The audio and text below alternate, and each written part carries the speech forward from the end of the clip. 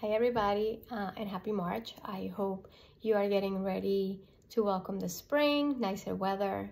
And today I wanted to talk about something that my body and my mind automatically gets into once the weather starts changing. I think this is also something that is very good for you to use this energy of the sunnier days, warmer weather, to improve your health, also your mental health, and also to treat yourself in a way that allows you to improve your overall feeling of how you feel and show up every day in your body. So mental health is a huge piece of being and staying healthy, and this is something that we can all practice not only by eating healthy, moving, staying active, but also making connections with other people and ourselves in a very healthy way. So I wanted to give you a couple of affirmations, and this is a great way that you can improve your mental health, also your the way you show up to your life every day and the way you interact with others. So by having a routine of positive affirmations is actually a really good way for you to start your day positive, to make good decisions, and to surround yourself by good things.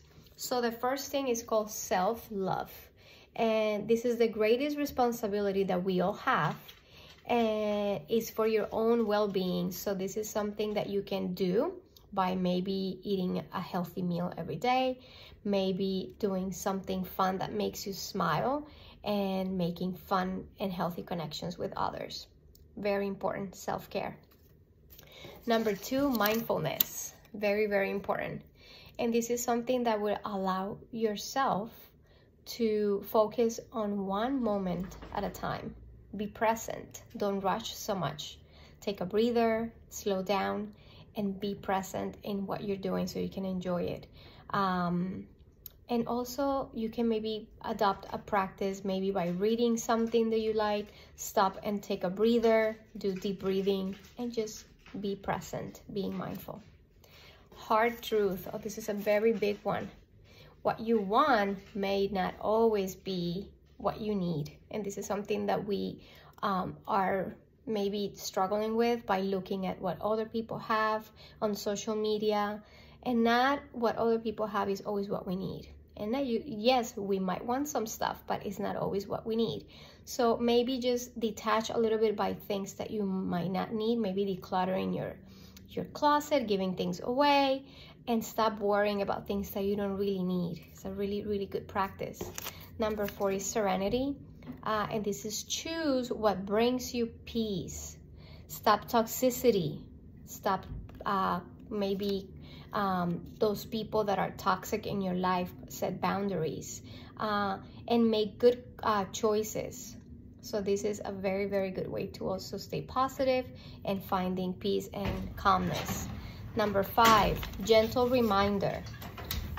You deserve someone who is excited to love you. Love freely and receive sincere love.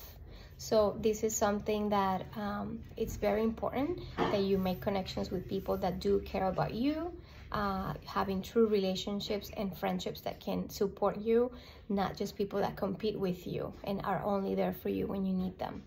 When you don't need them, just when they need something from you. And remember that you made it through all your worst days. Think of the things that were really hard for you, very difficult moments, and you made it. So this is a reminder that you're strong and then you can do this.